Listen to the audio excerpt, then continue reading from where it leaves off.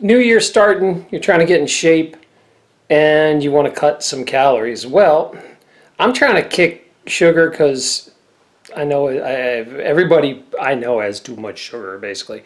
So I'm trying to find a good sugar-free alternative. I've used other things, but I think my favorite I just found. If you've never tried monk fruit extract, and I really like this brand, I'm going to tell you why here in a second. So Duralife makes an organic monk fruit extract.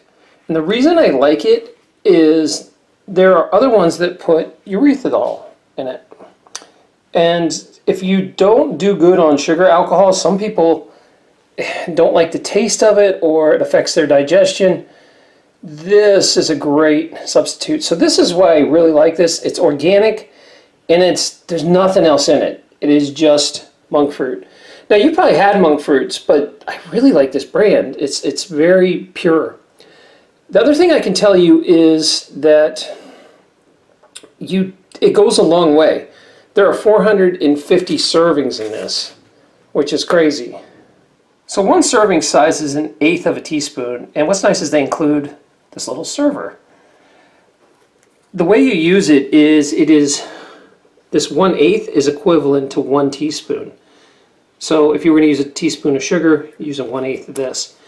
Now the caution I have with this is it can be a little bitter if you eat it without mixing it in anything. If you were just like stick your finger in the bag and take it, it's strong. But as soon as you mix it in stuff, it's great. It has a much fruitier flavor. Like I've used stevia, but it has more of a minty.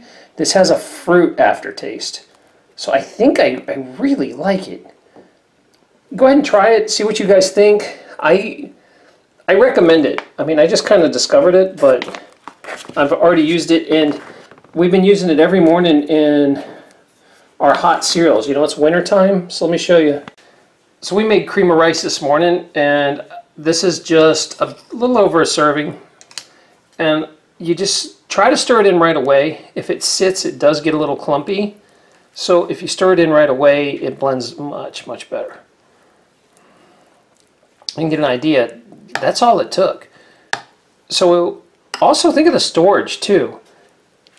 Imagine the amount of sugar you have, and since you guys are preppers, this stuff lasts a long time if you keep it sealed, and it takes very little space.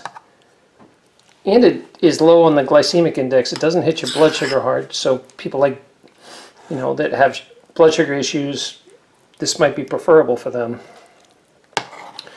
I can't say enough good things about it. I like this product. Give it a try. I recommend it.